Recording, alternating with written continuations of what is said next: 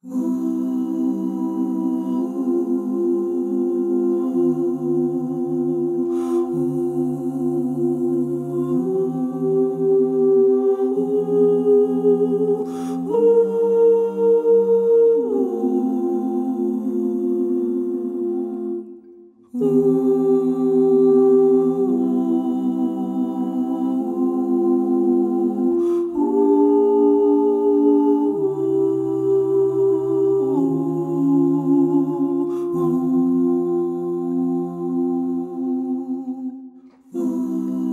think that the idea of dreams is an idea of us finding significance in them.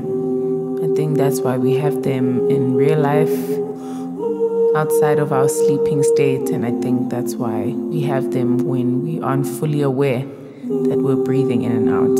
But I look for meaning, I look for symbolism. I haven't really found much in dreams to cling on to in terms of meaning, but it is something that I think is a very interesting space to exist in. And if not for myself, then for the next person. I'd like to hear what people dream of. I mean, is it cartoons? Do they see colors? Do they see animals? Do they see water?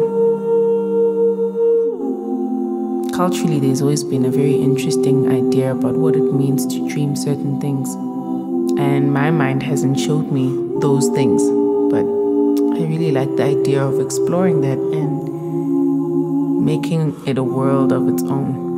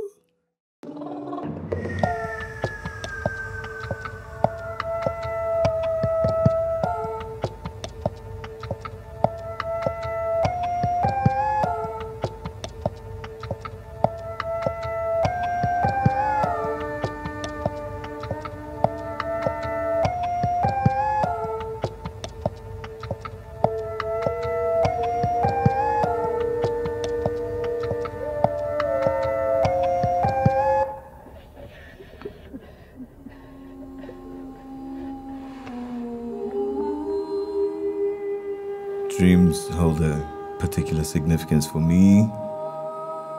Dreams for me are like the reality, and reality is like the dream. So, you know, when I'm sleeping and all the chemicals are going through my body and, you know, offloading, when I wake up in this so-called reality where we are awake and conscious, to me this is like a dream. It's like to meet up with someone, you know. It's like it's an amazing thing to come to meet with another life form, you know, and it's a dream come true almost. This is the dream state. The reality is the dream state, and when the chemicals are working, it's more of a realistic process. So when you're dreaming in your mind, you know, you're walking through walls or walking on clouds or on, you know, swimming in water or, you know, breathing in this bloodshed and all these things, it's your body just letting go.